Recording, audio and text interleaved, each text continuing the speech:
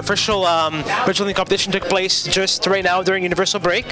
This is a competition that basically invites students across the college, whether you be a science student or social science student or a technology student, to get involved and basically build a bridge out of spaghetti and glue.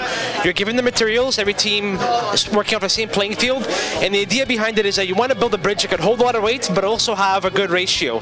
So a ratio of efficiency based off of the weight of your bridge versus how much it could actually carry. Our ratio is 60. Yeah, 60. Yeah, it was 60. Yeah, it's a good ratio. Like our bridge didn't weigh that much, and we put a lot of load, so it gave us a really big ratio. How did we build it?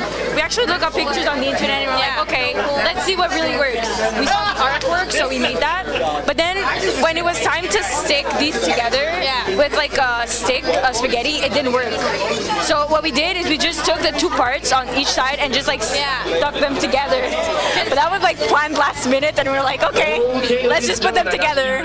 And we add these little parts here. Yeah. Our ratio for our bridge is 33.3. What we think about the bridge, we think it was really strong.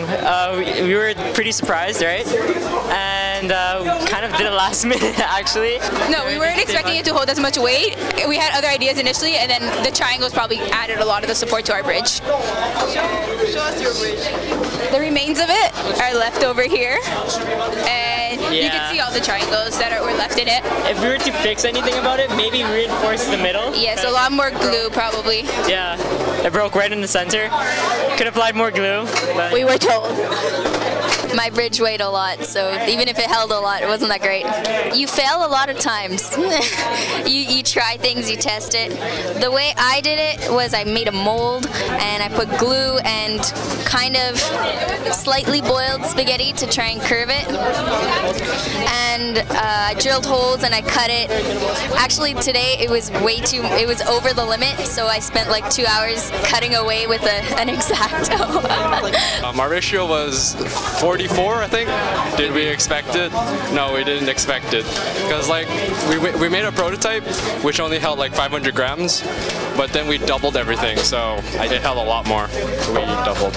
Our idea was that we would put as much as possible on the side frames to spread out the weight, and this is the dead bridge. The third most efficient bridge goes to team number 15. Oh, sorry, certificate, not piece of paper, certificate. It's prestigious. So for the second most efficient bridge is team 27. With the remnants of his bridge. Awesome. The sign. I'm scared of breaking it. My father would. Team number 18.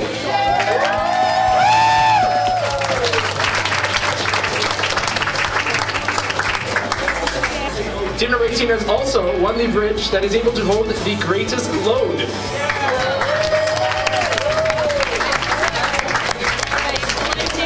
We were all nervous, but in the end, I think it was really fun and it was a really enjoyable time. And I would recommend anyone else to do it too. We'll have this again next November, so November 2016. I really encourage you guys to come and take part in this competition. It's a lot of fun.